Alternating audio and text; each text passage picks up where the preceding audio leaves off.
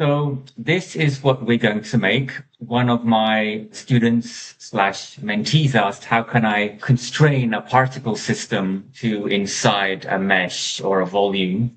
So I thought it was a fun exercise to try and tackle using POPs.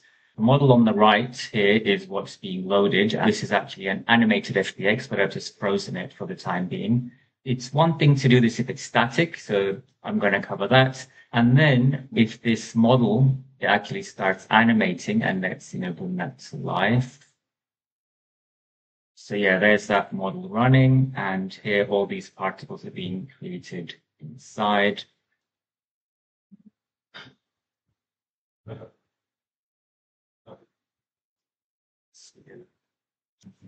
Yeah, so this is what we're going to make using POPs.